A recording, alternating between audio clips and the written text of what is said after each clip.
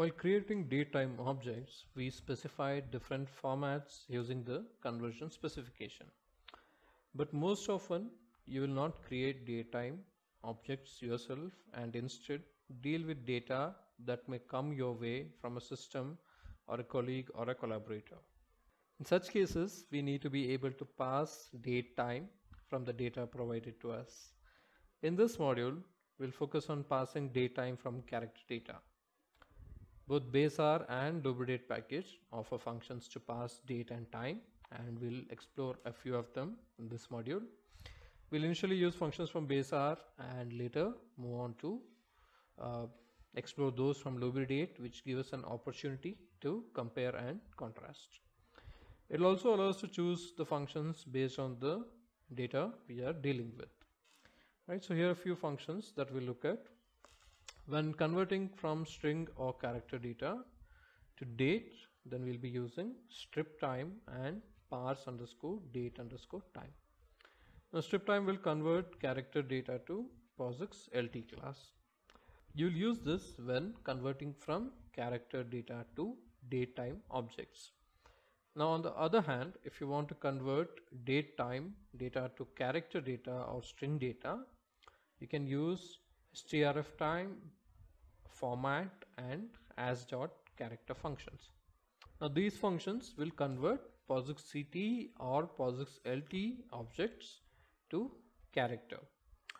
Now let us start with a simple example, right? So the data we have been supplied as date or time as character data and in the format year, month and day, the year represented by 4 digits, right? And nothing separates the year, month and date from each other, right? Unlike in the previous examples that we dealt with, they were separated either by a slash or by a dot or a dash, right? Now the data that we are looking at, the components of the date are not separated, and we need to convert this to an object of class POSIX LT, right? So here is the date, it is in the format. Okay, so we know that it's the year followed by either day or month and then another component, but they're not separated by anything.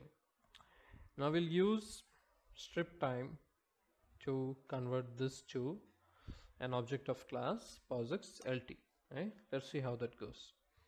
We'll call this as rel underscore date because we already have an object called release underscore date. And then we have strip time.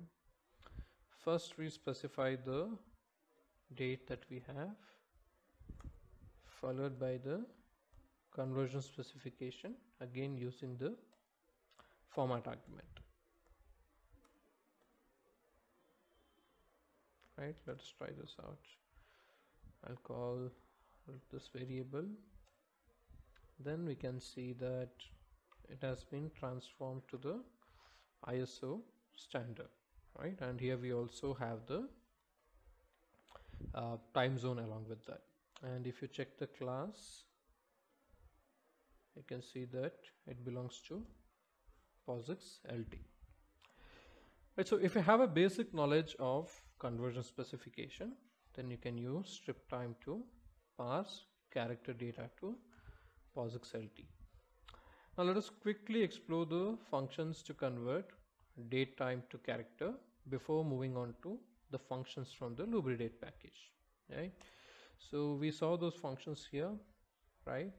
strf time, and then we have format and as.character, right? So you can take this rel underscore date and then use strf time, right? I'll call this as rel underscore date underscore strf so that we can check the class of this object after we create it. Right, now check the class and you should see character. Right, so we took an object of class POSIX LT and then we use this function to change it to an object of class character, right? Now we'll change this again using another function, which is format, right? So recreate the same variable, then again check the class, right? Again, it is a object of class character. So the last one is as dot character, which is a quotient function, and again we have an object of class character. So these are functions from base R that can be used to pass data from character to date time objects, and again convert from date time class to back to character, right? Now, as you can see, all the three functions that we just used converted date time objects to character. Now let us move on and explore the functions from the lubridate package, right? We'll start with an example in which the release date is formatted in three different ways, but they have one thing in common, right? That's the order in which the components appear. The formats are different, but what is common between all the three of them is that the order in which the components appear is the same. In all the three formats, the year is followed by the month and then the day, right? And to pass that different format, we'll use a new function called parse underscore date underscore time, right? So I'll call this of as lubridate here, and we'll use this function from lubridate, which is parse underscore date underscore time, right? Which will pass the input into POSIX CT objects, right? So strip time from base R passed from character to POSIX LT. Now parse underscore date underscore time will parse the input into POSIX CT objects, right? Now I'll create a new set of data for release underscore date. Like I said before, they have the same order for the components, but they are in different formats, right? So we'll use these different date format, and then we can parse them. Now don't get confused with this last one here with the first one here, right? Now all the three here are separated by a dash. Here there is no dash between the month and the day, right? The month and the day component are actually separated by a space and not a dash, right? So let's see how we can use parse underscore date underscore time. The first thing is you specify the input, which in our case is release underscore date, and now we have to specify the format, right?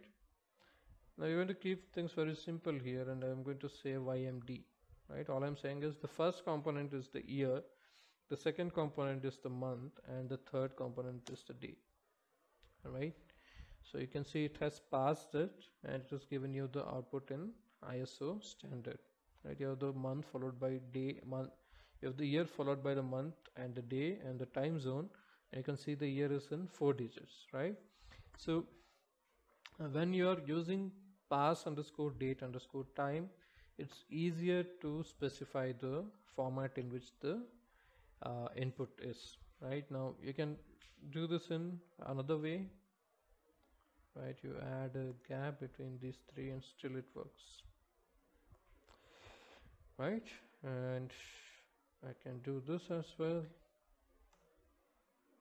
and also it works.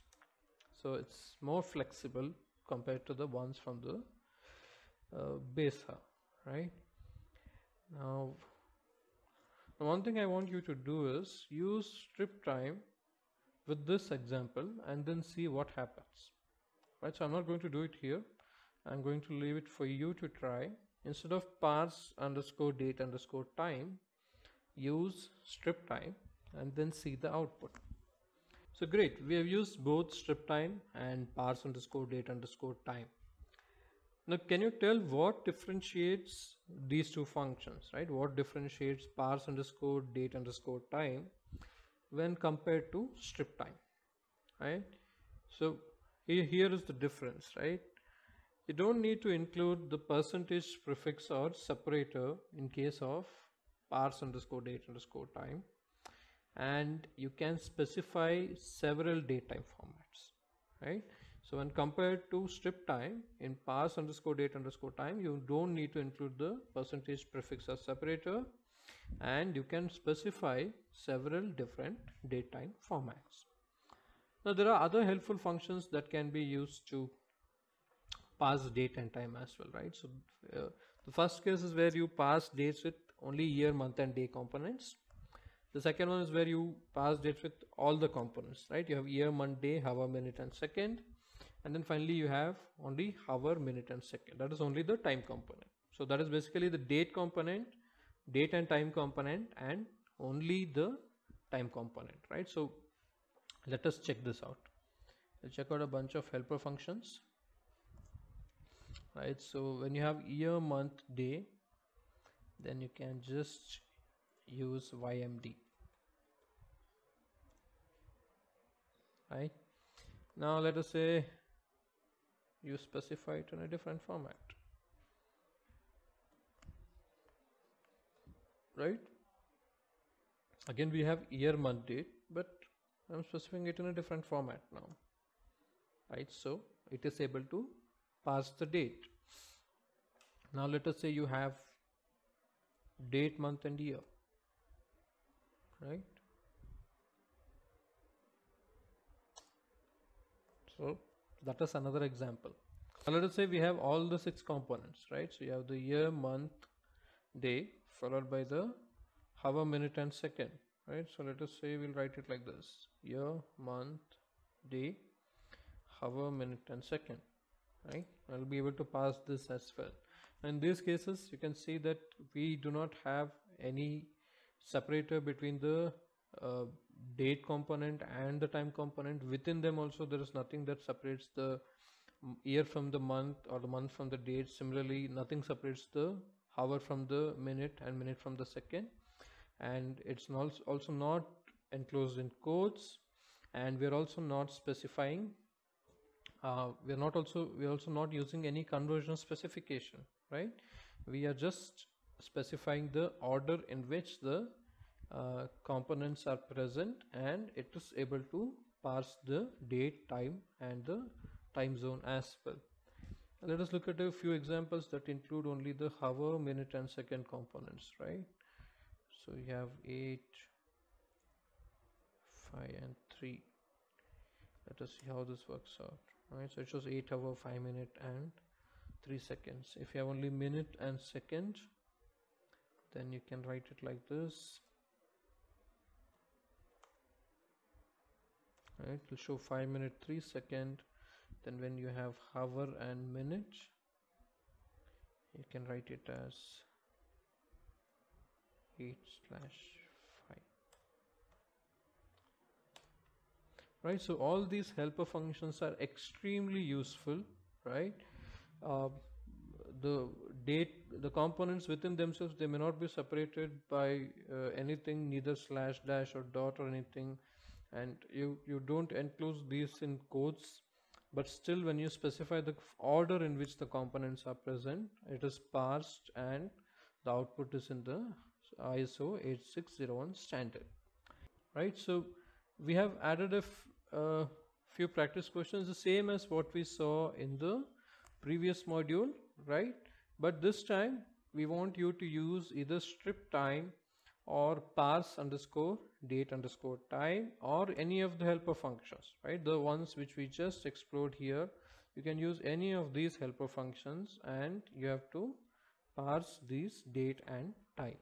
Again, they're in the learning management system in a PDF file along with the solutions in Rsquared. So try them and then compare your answers with the ones given by us in the Rsquared. Alright, so next module we'll learn how to extract the different date and time components from a date-time object. I hope you have enjoyed listening to this video. Please be kind enough to like, and you can comment any of your doubts and queries, and we will reply to them at the earliest. Do look out for more videos on our playlist, and subscribe to Rsquared Academy channel to learn more. Happy learning!